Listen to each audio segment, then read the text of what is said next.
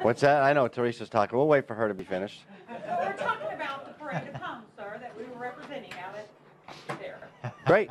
That's awesome. I'm glad you did that. I know. You know, it's a good sign of getting outside and doing things to drum up business, right? People pay cash for 2.7 million cash. Well, I think all three were cash. We heard about all the trust funds. I've heard about all the trust funds. so thank you guys for taking the time out to be here. As we said with our leadership development meeting we had earlier today, you can fake caring, but you can't fake showing up. Showing up means you're here to get better. How many of you believe you actually can get better? Most of you. I can tell the people who don't believe that they can get better because they're not here. All right? That says a lot about commitment to improve. Right? Showing up and having the humility to realize that you need a coach, that you need somebody to push you to heights that you can't get to on your own. Showing up and having the humility to realize that you aren't all already, right? You got room to grow. We talk about EOS. I won't put any of you on the spot in terms of EOS just yet. But it did strike me over the weekend that sometimes we have to look at our EOS about ourselves and our ability to influence people. In other words, we think about our EOS in terms of, what do we believe about what we do, but what do we believe about ourselves? Because I think oftentimes what we believe about ourselves leads to greater and greater things, or it doesn't. See, if you believe that you can get better and you believe you can influence people and you can believe that you can help more and more people by putting yourself out there in vulnerable situations like generating referral partners and getting business outside of the phone, you can. And if you believe that you can't, or fear gets in the way of you doing those things that you're coached to, you're right. See, whether we believe we can or we can't is true. So if you believe you've got hurdles in your business right now that are preventing you from growing, you're probably right. You probably do. And you're allowing those hurdles to keep you stagnant. But if you believe that those are simply just roadblocks for you to blow over and continue to push forward, and that you believe that you can grow and change your business with the changing tides of our industry, because it requires consistent and constant development. Right? We are in a what have you done for me lately kind of environment. Consistency is king. And if you believe those things are true, then you're poised to succeed. But if you believe in the excuses that you hear, you're poised to not go anywhere. See, that's all they are, is excuses. Everybody's got them. We let them into our life way too often. And they just keep us right where we're at. But they're lies. One of the things we're going to go through today with Coach, we're going to go through a lot of things. We're going to end with some written commitments. So here's the deal. You don't have something to write with? Shame on you. Go get something to write with and write on. Everybody's got something. That's good. Because we're going to ask you to write down some things that you're committed to doing. Because without actually writing them down, they're just a hope or a wish. And while every now and then hopes and wishes do come true, we don't live in a fantasy world. We live in a world where work generates results and intention generates results, not hoping and wishing. And so we're going to write down our intention. We're going to write down what we're committed to do in terms of our work. And we're going to share it with people, because we're going into what could be, and what typically is for most people, a slow season. Because most salespeople allow that myth to be an excuse for them. Great people call it what it is, which is a lie, and simply make commitments to do different work that produces better results during that season. You guys are going to be those people. Coach? All right, good morning. Good morning. You use the word commitment. Here's what I would tell you. The low ordinance thinker won't be entertained. They want new content every month. I hear this a lot. Well, I've already heard Coach Burt talk about this. I've already heard Coach Burt talk about that. The high ordinance thinker wants mastery. And there's a big difference between to be entertained and wanting to master something. Everybody see what I'm saying? Because mastery is boring. Mastery is repetition. Mastery is over and over. So I look at the people that are earning the most money of who I coach, right? Because I'm coaching all these mortgage people in real estate. People who are earning $500,000 and above, I have been their coach for over 3 years. And do you know how many times I've talked about working a hit list? They could get up here and teach my content back to you. So why do they keep coming back after they've already heard it before? Because there's a difference in how they think. They think in terms of, I'm going to master this. The average cat thinks of, you know, I really wish he'd entertain me a little bit different this month than he did last month. See the difference between these two things? So I want you to get in your mindset that mastery is not sexy. It ain't even fun. It's sometimes boring, but it is through pure repetition of something that you do something over and over, and you become so good at it that you have a certainty about you. And that's really what you're selling. You're selling certainty. You're selling that you can overcome my fear and anxiety, and that's why I'm going with you. Now, some people are going to call that confidence, but because I've been coaching for 25 years, I have a certainty about me. If you follow what I'm teaching you to do, you'll produce more. If you don't, you won't, right? And I'm certain of it. I'm certain of it because I've seen it happen so many times. And I've got enough quantitative data to say, these are people that have done it, and here's what they've done. Here's people that haven't done it, and here's what they've done. So what you're selling is a certainty. So how do I get that certainty as a home loan specialist? Where does that come from? Where does the level of certainty come from? Because I've got fear. Fear is an unpleasant emotion that I have that is created by a belief that something's going to create harm for me in the future. So I've got a fear. What would the fear be in the mind of a borrower? Yeah, rejection, not close on time. But there's a lot of other fears too. Can I afford the payment? What have I done? These are all fears that a person buying a new house has. I'm leaving the house I love for this. I went through that with myself. I mean, I love my old house, and I actually had fear and anxiety out of moving out of one house to another when the new one was much better than the old one. I remember sitting on the patio telling my wife, I don't know if I love this house. And she's like, are you kidding me? This house is so much better than this house. But I had all these emotional feelings about the house because I designed it. I lived there, right? So what about a real estate agent? What uncertainty do you have? Because they got uncertainty too. See, here's the problem. I'm not leaving who I'm with to come to you unless I have more certainty. And the only way you're going to give me more certainty is through more information. If I'm not pulling the trigger with you and taking action with you, it's because there's something that I've got a fear. Fear of what? What do I fear? I fear that I'm going to turn over my customer to you and you're not going to handle them appropriately. Fear that you're not going to get the loan done on time. Fear that's going to be a bad experience. Fear, right? Fear that you're not going to answer the phone when I depend on you. So the reason I don't act with you or leave who I'm with is because I got certainty with him and I don't have certainty with you. Okay, so I tell my sales team, and let me give an example.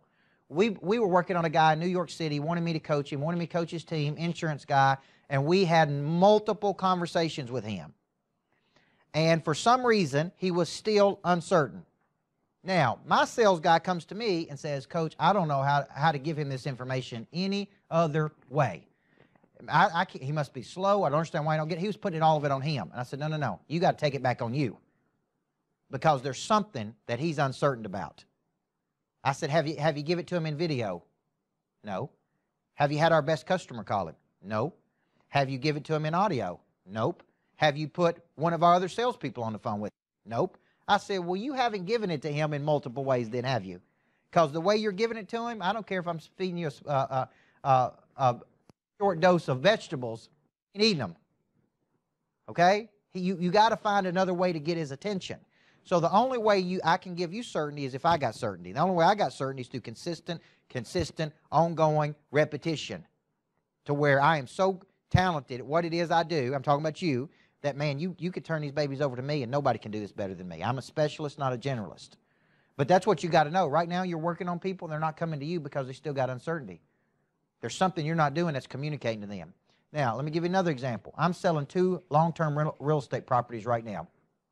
The real estate agent I'm using calls me every morning to tell me what he's doing and calls me at the end of every day to tell me what he did. Every single day. Does that give me more certainty, yes or no? Here's what we're working on today. Here's what we did today. Here's what we'll be working on tomorrow. Every single day. That gives me a level of certainty. You know what I know? He's on it, man. So how do I overcome uncertainty? I give you more information. I give you more consistent information. And if your real estate agent sitting there going, I hadn't seen enough to make a decision yet, okay, then you haven't given them enough information about how you can overcome that fear in them yet. And that's on you. It ain't on them. Okay? So today what we're going to talk about is a couple things. We're going to talk about your attitudinal instrument, i.e., what type of attitude are you bringing to the equation? Because I see a lot of very agitated, irritated LOs. and it's kind of a way of life. Right, Matt? It's like they live in a state of frustration. And you know why you live in a state of frustration? Because a lot of your future is in the hands of other people. And you're, you know, one of the sayings is never put your destiny in the hands of another person. But in business, you kind of have to, right? Oh, I kind of have to too because I got an operations team. But I tell people, if you sell it and you're on my team, here's what I tell you. It's your responsibility. If you want to continue to get a commission, because we pay out on a drip commission, I say if you want to continue to get paid, you better, no matter what our operation person does, you better stay in touch with that customer.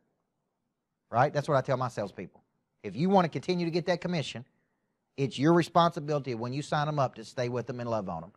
So because when they stop paying, you stop getting paid. So they'll tell me, you're right, Coach, never let another person stand between me and my destiny. That's right. It's your commission. It's your family. It's your future. Right? It ain't mine. It's yours. Well, it is mine too because I get paid on it too. So we're in this boat together, right? But here's what I'm telling them. What if the operation person drops the ball? What if they don't do what they're supposed to? What if they're overwhelmed? What if they didn't call them back? What, right? You take total responsibility for that. Total ownership of this. Okay? So today we're going to talk about your attitudinal mindset. You know, in a plane, it has an attitude indicator. And when it's ascending, it's above the line. When it's descending, it's below the line. But we kind of have an attitude indicator too. So let me ask you this. Do you think the mortgage originators who have the best attitude get the most opportunity? You think that's a true statement or false statement? Do you think the ones that are the best to deal with get the most opportunity? Yes. So sometimes, how many of you have ever been in a spot where you said, I need an attitude adjustment? You personally said that. Look, man, I got a pitiful attitude right now. Well, last week I was on vacation in Seaside, Florida. Beautiful place. We had a beautiful house. It's a great laid-back place, you know, good, clean living. Everybody's running and biking and living in nice houses. And well, the whole time I was down there, I was incredibly frustrated because my business was not working like it was supposed to work.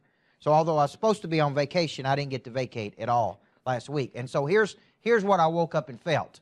I was agitated, I was irritated, I was frustrated, and I was not enjoying myself at all. And now, when I had that bad attitude, how do you think that affected everybody else in the house? It was actually very selfish on my part. You know why? They spent all their time worried about me. Did your audience know it? What do you mean, my audience?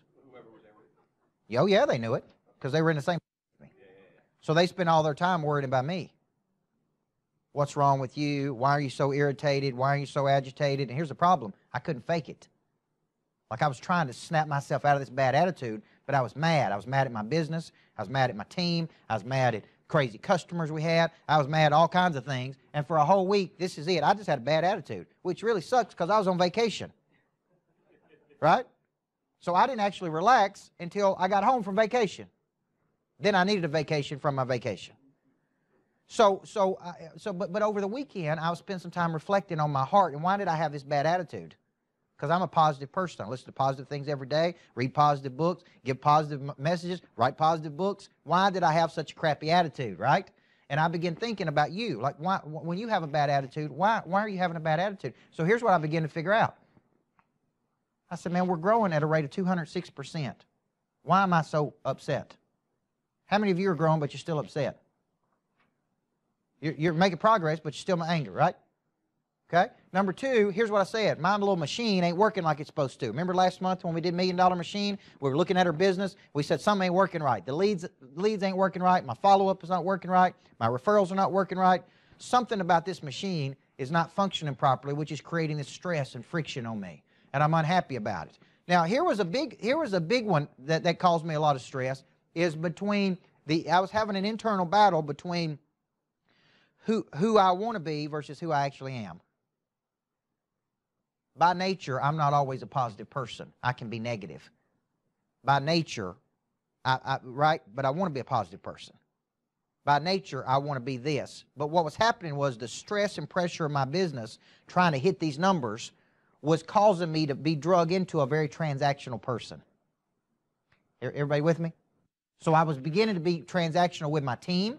I was beginning to be transactional with my customers because I was trying to hit this big number up here, and I was just pushing this machine so hard that I actually was losing touch with the person I wanted to be. Okay? And that was creating this internal battle in me. Like, I want to be this, but why am I this? Like, I want to be more compassionate, but I'm not being compassionate. I want to be this. I want to be positive, but I'm not being positive, right? And it was like, it was just a machine. So what about this one? My team's not responding like I want to be. That was creating stress. I can't get away from this monster I've created. Anybody ever felt that way in the mortgage business? I've created a monster and I can't get away from it. I can't even go on vacation and get away from it. It's always there. And I had one of my buddies once say, you're going to do so much stuff, you're going to practice all this stuff you preach, and you're going to wake up one day and you're actually going to hate your business. Because you're going to have so much business that you actually resent it. You know what I told him? Come on, man. It's crazy. I ain't never going to resent growth. Well, the more customers you get, the more problems you got.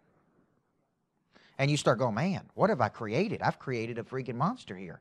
Okay? So how do I deal with that? And then I begin looking like, how do I get out of this monster that I've created? What do I do? What do I leverage? So this is what put me in a bad attitudinal state. Everybody with me? All of these things right here. So you can ask yourself what puts you in a bad attitude state. Because bad attitude state, listen, you're not going to attract people to you. You're actually going to repel people from you. And because they're going to feel that energy. Now, so what I did is I began to, I'm going to come back to this fear and uncertainty. Here's what I began to do. I needed to go back and begin to write out some things. I began to write out what I believed, why I believed it. Okay, I began to write out, like I need something to remind me of positive things, okay? And so I began to write, now why did I get into this business to begin with? Why did you get into this business to begin with? I began to remind myself that I need to get out of living in this perfectionism gap because it ain't going to be perfect. I need to start measuring progress. I need to get out of, I need reframing my expectations of other people. I need to start thinking, hey, if I can get them to 80%, I need to start expecting the unexpected. I need to grow my bounce back. These are all things that I begin to tell myself. I begin to write these things out. Well, I got into this business because I believe this, and I believe this, and I'll show those to you in a second. But what happened is that began to change my attitude. And I said, look, I got to make some shifts here because I'm not the guy I really want to be here. Okay? And somewhere along the way, I've kind of lost that identity. And then last night I was doing some study, and I was like, well, who do I look to for a good attitude? Like, give me an example of a good attitude. And then I found this. I just went straight to the Bible. I said, what does the Bible say about attitude? What does it say about attitude? Jesus' attitudes never become defensive, discouraged, depressed, because he had one goal, one dominant focus. That was to please the Father. Then here's what really was good. In the midst of trial, he was patient. In the midst of suffering, he was hopeful. In the midst of blessing, he was humble. In the midst of ridicule, abuse, hostility, he made no threats. He did not retaliate. That's a pretty good attitude, right? It'd be hard for me to have that attitude. But if I could have that attitude, man, how attractive would that be to other people? This is kind of a good standard, right? But what happens is we become negative. We become cynical. How many of you have become cynical toward the mortgage business? Just cynical toward the mortgage business. What do you get mad at? Loyalty? Hey, there's no loyalty. I hear this all the time from mortgage originators. No loyalty. Okay? We got a much better product, much better process. Why can't they see that? There's all of these things that make you cynical. And then what happens is you just become this negative person. And so every time I'm around you, I hear these negative things. One of the negative things is the world slows down at the end of the year. Nobody buys a house from Thanksgiving till January. I hear all of these things, right? You already had real estate agents start telling you that, haven't you? Hey, I'm noticing a slowdown here. And when a person is scared, here's what they do. So here's what happens. This is what you're trying to overcome as a salesperson. And as a leader, as a mortgage leader. Two things. I got fear and I've got uncertainty. Now, last week, let me show you some fear that I had. Last week, I stroked a check for $100,000, and I'm speaking at a conference where 10,000 people are going to be at in Las Vegas at Mandalay Bay. And I'm scheduled to speak with some of the biggest people in the world. Damon John from Shark Tank, Lewis Howes from the School of Greatness. All of these big-time people, and this is like a huge moment in my life to be on a stage with these people.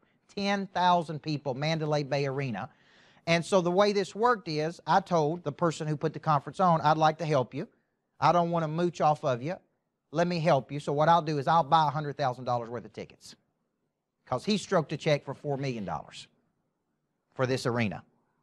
So I said, let me help you as part of one of the speakers, and I'll buy $100,000 worth of tickets. So I wrote a check for $100,000. And I said, I'll turn around and sell those tickets to my people. I'll put it in a package, and I'll turn around and sell it. And we've sold 30, 40 of these tickets. And but then I'm on vacation, and I wake up, and the first thing I see is this news feed. Massacre, 50 people dead. The shooter is on the, whatever floor of what hotel? Mandalay Bay. Exactly where I'm supposed to be in a few months. I just wrote the check for $100,000 2 days earlier. And I'm sitting there, and the very first thing in my mind is, oh my gosh, are people going to want to go? Are they even going to have the conference? Are we going to lose all this money? I mean, I'm going through all this fear and anxiety after doing this. You with me here? And I'm sitting there going, man, why? Because there's uncertainty. There's all this uncertainty happening, right? And so I'm like, well, how do I handle it? Do I address it? Do I not address it? Do I say something? Do I not say something? Do we keep going? Do we not keep going? There's all these things that are going on. Well, this is natural. From a time we're a little baby, we're born, and what do? What do our parents tell us? Touch this, don't do that, be careful, don't run fast, don't talk to strangers. So from an early age, we're in a state of fear. Fear breeds uncertainty. When I have uncertainty, guess what I don't do? I don't take action. I contract. I retreat. I just sit, which is exactly what people do when you haven't overcome their uncertainty as a salesperson. And so I made a decision. Look, we got to move forward. I don't know what else to do except move forward. I've already committed, and I'm committed to doing this, and I'm in. So we're going to do it, right? And here's what I noticed. Some people said, look, I'm going. Don't matter. This could happen anywhere in the world. I'm not going to let that stop me from going forward, right? But I had to kind of psych myself up and overcome this fear. And the way I overcome fear in my life is I take action. Everybody with me? The last 90 days of the year, during this 90-day burn, you know how you overcome this slump at night? You know what you do? You take action. You take a lot of action. You take more action than you typically would. You create more things. Both create one thing in action. Does everybody see how the people who are not going with you, who are not taking action with you, is because they don't have certainty about you? Everybody see that? The way you give them certainty is you have certainty. And you feed them more information. And you don't put it on them and say, well, why haven't you seen enough to make a decision? Why can't you figure out that Churchill's better than this company? Say, obviously you ain't seen enough to make a decision. I need to keep giving you some more information. Maybe I need to give it to you this way. Maybe I need to give it to you this way. Maybe I need to give it to you in a video. Maybe I need to have this person. But for some reason, you're hesitant about moving forward. And it's my job to overcome this. Yes, you want to say something? Now, here's some stats that Doug gave me this morning that the Stratmore Group come up with. Now, this is interesting as it relates to loan originator productivity. 73%, look at how numbers this is. 73% of LOs don't have a daily regimen and time priority plans. 73%. That means they come into the day with what? No plan whatsoever. 94% of LOs don't follow a daily business plan. Now, at the end of today, I'm going to try to get you to take certain actions. Okay? And my rhythm is this. I call 5 of my clients a day. I call on 5 people that are interested in my services. I call on 3 of my biggest clients. I take certain actions every day. Everybody with me? It don't matter if I feel like it or not. Feelings or emotions. Just because feelings are real, that don't make them right. So it don't matter if I feel like calling them. That's what I do every day because I'm committed to mastery, okay? 91% don't have a consistent month-over-month funding volume. 91%. So that means their business is what? Like this. You know why? They won't commit to a process. Selling is a game of probability. The way I increase probabilities by taking certain actions every day. So I've committed to 2 hours of call-outs every day. 2 hours of phone time every day. Do I like getting on that phone every day? No. Do I feel like getting on that phone every day? No. Do I want to call on new people every day? No. The answer to that is no on all of them. But what am I committed to? I'm committed to mastery. And the way you master something is through, right? You have 10 critical conversations every day, you'll master the phone. You'll master selling. 87% have not received a commitment from referral partners for weekly referrals, commitment together. So 87% don't really have a commitment from their referral partners to send referrals. So there's really no back and forth, right? I'm not in with them, okay? 82% don't have planning meetings to develop their partners. 75% are not asking weekly lead generation questions or seeking from their partners. 75% not even asking for referrals, okay? 74% do not feel effective on the phone. Okay? Now that phone is really talented, but you know one thing it won't do? It will not call out on itself by itself. It'd be a good invention if it make your cold calls for you. Okay? 78% don't feel effective with face-to-face consultation. Now, if I don't feel effective in my face-to-face, guess what I won't do? I won't get face-to-face with people. Okay? 84% don't feel comfortable with borrower presentations, and 70% do not feel comfortable handling objections. Now, when it comes to objections, I want you to write this down because this is really good. There's 4 things you need to do when you get an objection. Number 1, you need to listen. Which sounds simple, but it ain't simple. Number 2, you need to acknowledge.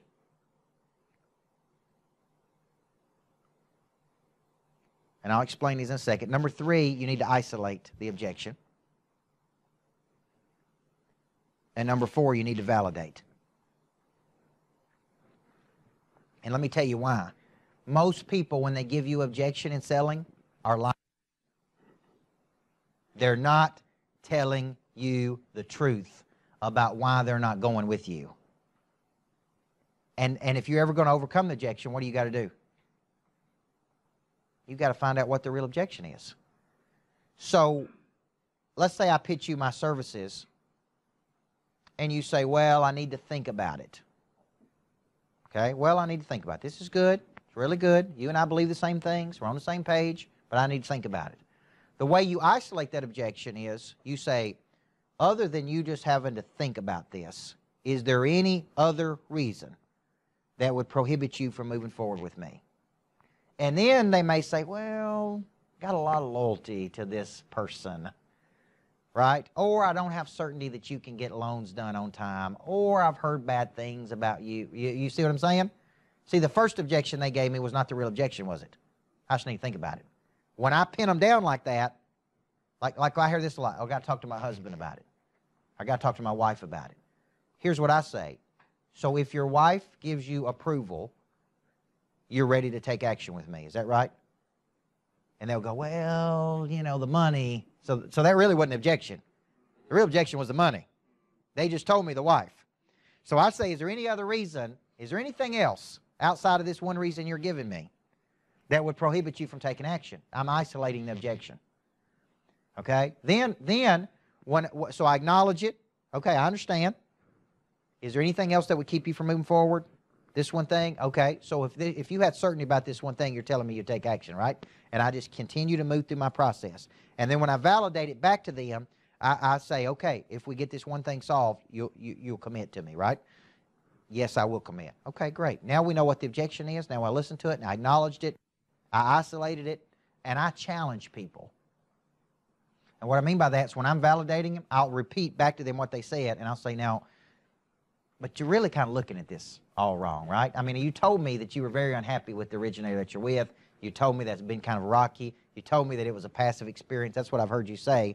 Why in the world would you still want to stay with them if all of this is true, right? I challenge them. And some people are not that good, but if you have certainty about you, you should be able to challenge a person, shouldn't you? Yes or no?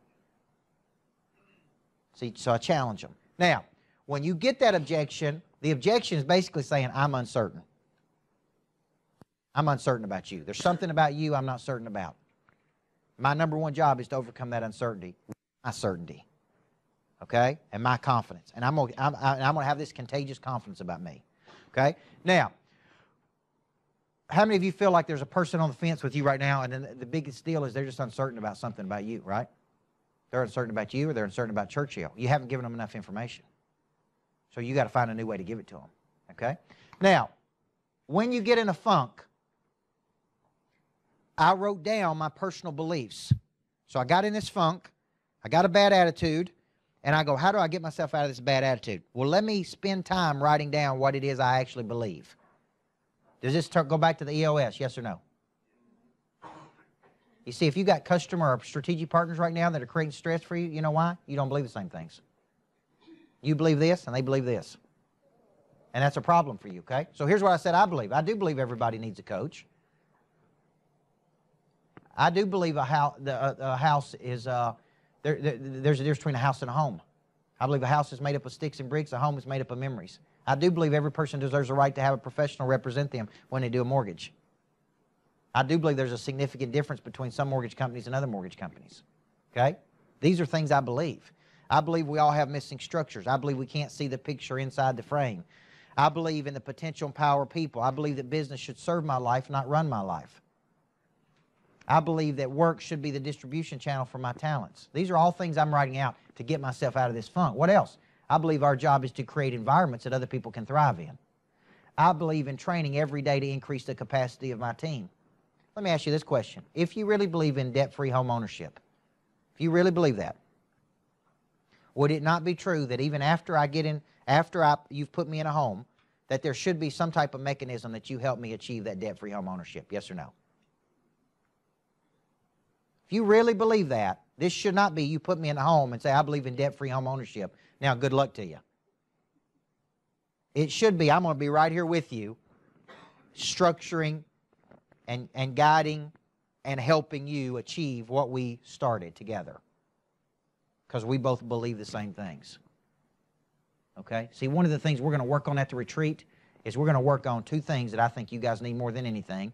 7-touch system when a person indicates interest, and a follow-up after you put them in a home. I think we need to give that to you. I think we need to say, here's what you need to do. Right? Now, I know what the first objection is going to be, which is what? Dan, what's it going to be? To those things. 7-touch system. I can't work a 7-touch system when a person's indicated and using us because I'm too busy. Can't follow up with my customers once I put them in a home because I'm what? Too busy. I don't have the time to do that. You're asking me to get the loan, service the customer, and do all this? Well, we got to come up with a way because you're losing money in those two areas. Wouldn't you agree?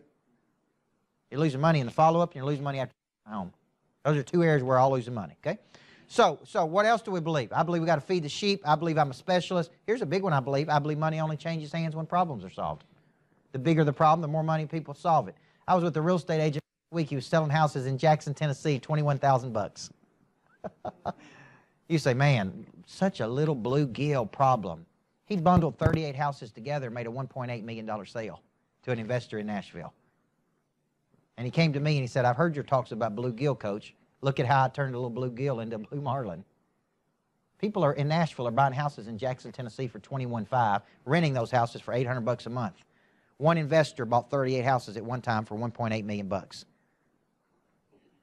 That took that real estate agent from number 50 to number 15 in the Jackson market. It's all relative. You understand what I'm saying? So when I say money only changes hands when problems are solved, the better you are solving problems, the more money you make. He figured out how to solve a problem for somebody. I mean, I look at it and go, who's going to buy a $21,000 house in Reagan, Tennessee? Somebody is, especially if they can make $800 a month off of it. Somebody's interested in that. So I believe all of these things, okay? So when you're thinking about this, I believe if I'm tired, they're 3 times as tired. I believe my job is to get them to operate at the highest level possible. I can't give away what I don't possess. So here would be my question. What do you believe? If you're in an attitude funk right now, what do you believe about the mortgage business? Because if you believe it's a tired, old business, the business model's not working, it's exhausting, that's your attitude. Maybe it's time you readjust your attitude. So let's shift here to the last 90 days of the year. If I said, I want to see your plan for the last 90 days of the year, how many people typically show a downward trajectory in their business the last 90 days? If you look back over your last 3 or 4 years, how many people have seen a little bit of a drop? Some of y'all are shaking your head, right? So if I know that going into the last 90 days, how can I stimulate my own economy? Let's say you're coaching me, and I come to you and I go, man, last 90 days of the year, man, I've looked back over the last 3 or 4 years, and my business has begun to drop. What would you tell me I need to do if I said, look, I want to stimulate this thing to get across the finish line, but I also want to start next year on fire? What would you tell me I need to do? Okay? Overall, would you tell me I need to increase something? Yes or no? Yeah, you may say, look, I got to increase something. So here's what I've created the last 90 days of the year. I want you to think of this. I've been calling it a 90-day burn. Because a lot of people can't commit long term, but they commit to something short term. So here's what I want you to think about. Here's a 90-day burn. It's a concentrated period of time in your originator business, okay, that you're going to commit to taking certain actions. Okay? It's an attempt to stimulate your own economy. It's an attempt to create sales. Okay? And it's a time to build momentum. So here's some things I want us to think about. And this is what Matt's telling you, that he wants a written commitment out of you. He wants you to share that commitment with your manager and with one of your accountability partners. I'm going to give you some suggestion. And at first you may look at this and go, man, it's a lot of stuff to do. Everything I give you, I'm personally doing myself, because I don't want to ever be hypocritical. I'm going to try to do everything I'm telling you to do. The way I do it is I put it in my planner every day and I take action on it. So here's a rhythm I want you to think about. Number one, could you and would you have 5 calls out to current clients every day? This is my goal. Every day I try to call 5 people, 5 clients, current clients. Okay, and I try to just create some kind of value, which means I need to have a little bit of meditation, think about them, how can I help them, what can I bring them? But my goal is to get 5 a day in. Just touch it. One of the typical questions I ask a current client is, hey, has this been valuable for you? Who else do I need to be helping? Okay? I ask a physician in Houston, Texas, I coach. I'm coming to Houston next week. Who else do I need to be helping? He said, Coach, I'm going to have a private event, my house, about 20 of my friends. I got 20 referrals. I'd ask him one question. Who else do I need to be helping in Houston? Let me help you. Let me fight for you there, okay? I make 5 outbound calls to potential new people on my hit list daily. And I typically do this in a 2-hour block, by the way. So typically I'll take 2 hours a day. This is what I'm doing. I'm making outbound calls to my current clients. Now, I want you to think about this. Your green dot calls in HBM, those are hit list calls. Would you agree? They're not farm club calls until you've had a conversation with them and qualified them. Once you've had a conversation and qualified them, then they're in your farm club. Then we're going, how many touches? 7 to 15, if you're interested in them.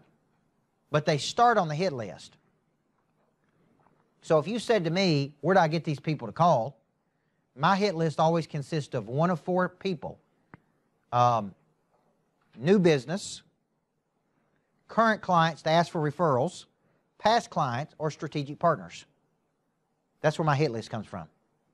Or leads that are coming in through our online system. Everybody with me? I don't have a HBM or you know, like some people have Boomtown. I don't have any of those things. So I got to self-generate my own leads. So what I do is I create things to give away. Those leads come in, and then now I got new people to call on. Everybody follow me? So I give away something, generate leads, outbound calls. I also make 5 calls to those in my farm club and a commitment to go new touches. Now, let's say your only is phone call. Your only methodology is phone call. It's too narrow in its scope. You need video. You need audio. You need, I mean, we're getting so creative with our follow-up now. We're even having voiceover people do stuff for us. I mean, you know, it cost me $250 to have a person do a voiceover. Okay, now what do I mean by that? I'm gonna see if I can find it while I'm talking to you here. So when you're thinking about this, concept, make so many notes here. Here's a follow-up we're using today. I had a guy do a voiceover for me. And all I'm trying to do is spark a little bit of creativity in your mind. Quit thinking of the only way I got to follow up with you is via phone call, email, text message. So I went to a voiceover guy, and I said, create some great MP4s I can use when our sales team follow up with people. So he went back there. Here's what he created. Now imagine get this in your text message.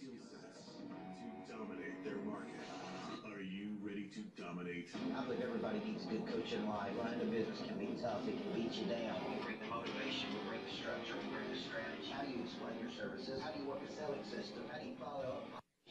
How do you strike 5.7 referrals from every transaction? Our number one goal is to get you a 43% increase in your business.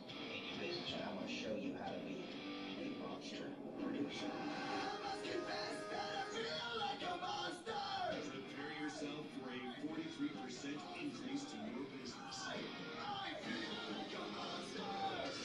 Monster Producer. Ladies and gentlemen, Begins now. Now, we've been using this as a follow-up tool. What am I trying to do? Mix it up. I'm trying to create, right? What's the purpose of the follow-up? To rekindle what? Yeah, the initial attraction with each other. If our initial attraction was energy, and you said, man, I like his energy. Can I like an LO's energy? Yes. This is the number one thing I liked about that guy was his energy. The number one thing I liked about that guy was his certainty. The number one thing I liked about that person was their professionalism. What I'm trying to do is figure out a way to reconnect that with you. So how can I do it? Video, audio? I'm trying to find any way I can to get your attention. So too many people are they're not creative enough in the follow-up. It's like call it, right? I got an insurance guy calls me every week, 8 o'clock on Monday morning trying to sell me more life insurance. Every Monday morning. Same pitch. Coach, you need some more life insurance. Coach, you need this. I mean, I want to call him at like 7:58 and go, I'm not interested, man. I know you're going to call me. I know you're going to call me in 2 minutes. Let me just go and tell you right now I'm not interested. Okay? Same way, same tool, same mechanism. So here's the commitment. 5 calls to people in my farm club. What I'm trying to do is close 5 people a day. Does everybody have enough leads in their pipeline for that? Yes or no? Okay, some of you saying yes, some of you saying no. If you got enough leads in your pipeline, I'm trying every way in the world to generate that. So every day, what am I doing? Calling on 5 of my current clients, calling on 5 hit list people, calling on 5 farm club people, and okay, 3 call outs to my top 25. Hey, what's going on? How can I help you? Right? Pushing. Then I'm trying to do showcase events, which are these things where we bring people together for energy. Okay? Commitment to work my database weekly, push out to my database. A reason to call out, that means I'm trying to create and think of reasons to call out to my sphere. Okay? Now, let me give you an example. Sometimes I buy short-term real estate, but I've been hesitant to buy short-term real estate in the Nashville market because of the Airbnb policies that are changing. Okay? I've made that statement to no telling how many real estate agents, no telling how many mortgage originators. One real estate agent, Christy Wilson, owns the Wilson Group, sent me an email this week and said, Coach, I know you're interested in buying short-term real estate. Metro Council met this past week. Let me tell you exactly where they are in the process. Let me tell you what they're doing. Hopefully this will give you a little certainty if you want to buy real estate in Nashville. Everybody with me? One. All that was a reason for her to reach out to me. See, she listened to my coaching, and I tell people, look for a reason to call out to your people. So if you follow me, I create things. This 90-day burn I've created just gives me a reason to call on people. So I look for any old reason that'll give me a reason to reach out to my base of followers and touch them. Hey, have you thought about this? That's why I write the blogs. That's why I write the database. That's why I create the shows. I'm looking for a reason to stay involved in your life and dominate that mind share, okay? And increase social media and a commitment to write a blog per week. Now, out of this, what I want you to take up second and do, and this is your commitment, your written commitment, what are you willing to commit to as far as how you're going to stimulate your economy? Here's some examples. You don't have to use my examples, but I do want you to write out every week, this is what I'm willing to do. Because you're going to have to share this with your man. I'm giving you what I do. You don't have to do all of that, but I do want you to commit to what you're going to do.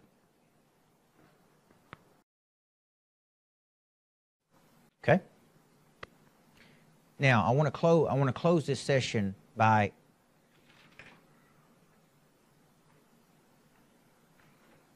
making a statement to you. I want to hopefully shake it up a little bit with you. The biggest disease I see in this country is complacency. And complacency is a gradual settling to a place of mediocrity. And I hear this a lot from real estate teams. Well, my guys or girls are doing 2 deals a month. They're completely comfortable with 2 deals a month because 2 deals a month, 24 deals a year. The average real estate agent only does 7 to 10 deals a year. And I just can't get them to do any more than that. Okay? And I'm sitting there thinking, 2 deals a month? I mean, is that your life's ambition, is just to get to 2 deals a month? Right? I want you to think about that. Because at some point, there's a difference between being content with what you have and being complacent. And complacency really is you have a whole lot more in the tank, but you're not exerting enough force and energy toward activating it. Okay? And so you're really not driving this potential. You're just kind of satisfied. Well, it's very hard to move a satisfied person. I always say satisfied needs never motivate, only unsatisfied needs. So an unsatisfied need is I'm not comfortable with where I am.